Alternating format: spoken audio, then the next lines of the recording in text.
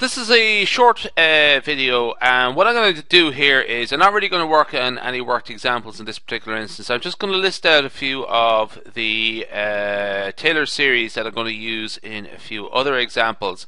All these are quite important actually to know, and so first one actually I'm going to talk about is sine of x.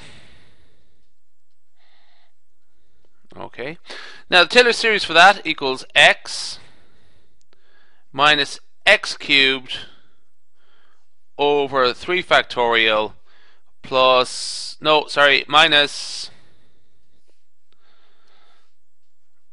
x to the power of 5 over 5 factorial minus 7 x to the 7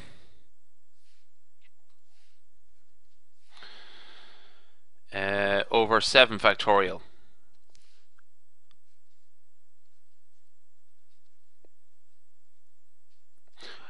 And so on.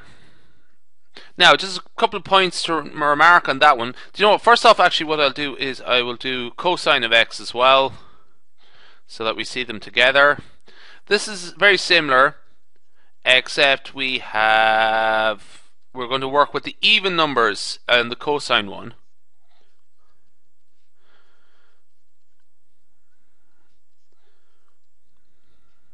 And so on.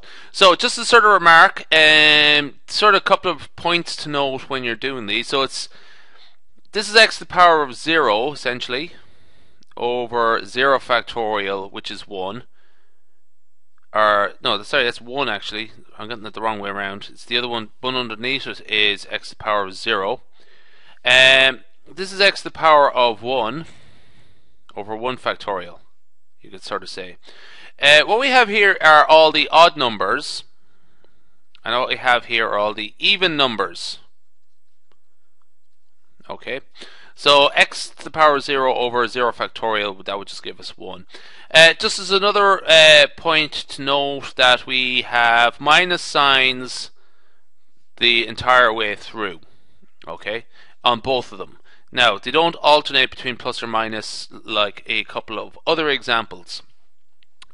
Now, I'm going to be doing a couple of examples of complex analysis, so I'll just actually mention one here that relates to complex analysis. So we have cos x plus I sine of x.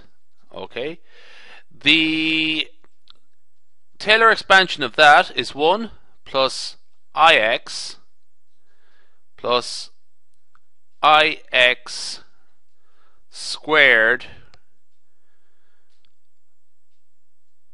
over 2 factorial plus ix cubed over 3 factorial, and so on. Now, just as a remark, this corresponds to, this is the cosine terms here from the last one. Now, just as a remark, we have we have 1 x squared there, and 1x to be squared, that's equal to minus x squared, because I squared is 1. So that's how that would correspond to the cosine part. Here we have the sine parts. So we have minus x. Let's just go back to the previous slide. There you have this is our x here, and we have minuses here. So what's that about? So we have minus ix cubed. Remember that that is equal to minus I cubed x cubed over 3. So that's plus I cubed even, and plus I cubed is equal to minus I x cubed over 3. And those continue on the same way, but essentially, you know, when you're dealing with Taylor series, it's actually quite often this sort of stuff you'll be dealing with. Just a sort of point to sort of finish up on, writing it the way I've written it there, you can sort of see that there are plus terms between, plus values between each term. You know, we use every power of x to the power of 0, x to the power of 1, x squared, and we have over at 2 factorial, 3 factorial, and so on. and we also have I as part of it. So rather than x, we have I to the power ix. Okay. It's pretty easy to sort of deduce the cosine terms and the sine terms there. Okay.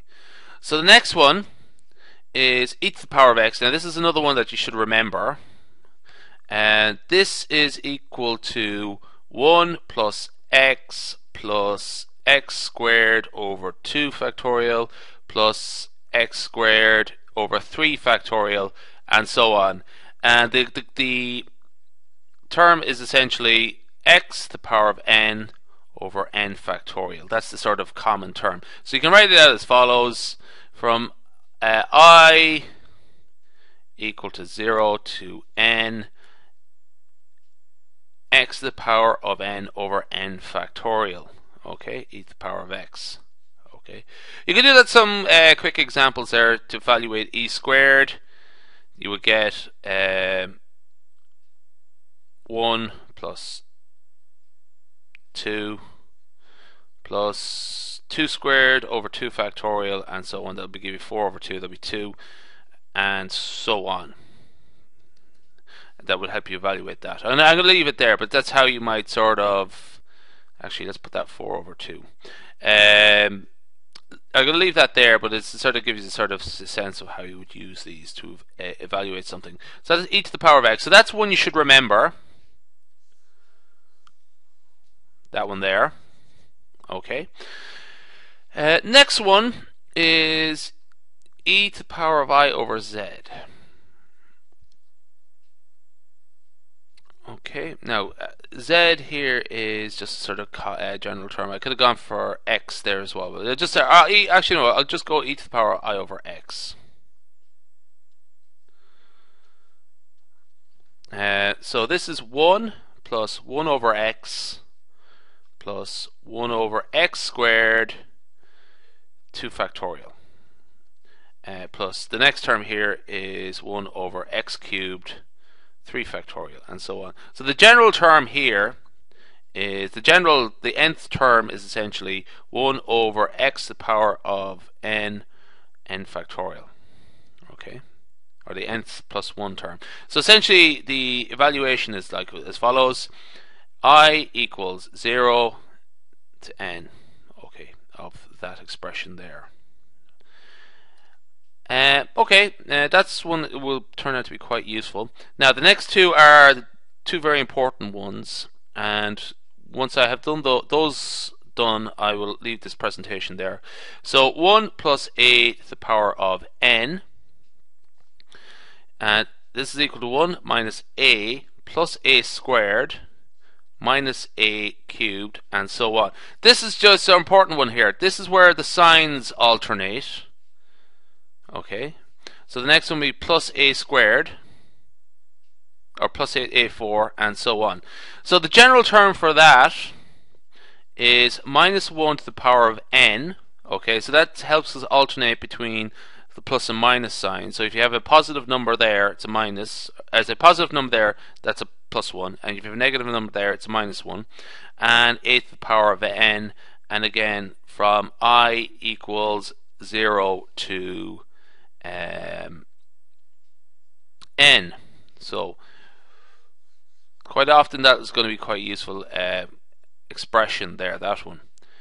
Last one for this presentation. Now again, I'm just sort of doing a quick run through because I'm going to use a couple of these in other future presentations, and I just don't want to be sort of taking them out of the bag, so to speak, out of nowhere. I just sort of like have a sort of bit of background where they came from and so on. This one, a minus 1 to the power of n, and we have a cubed. So this one's pretty easy. This is the general term for this is an. So let's write that there. That's the sum of a to the power of n.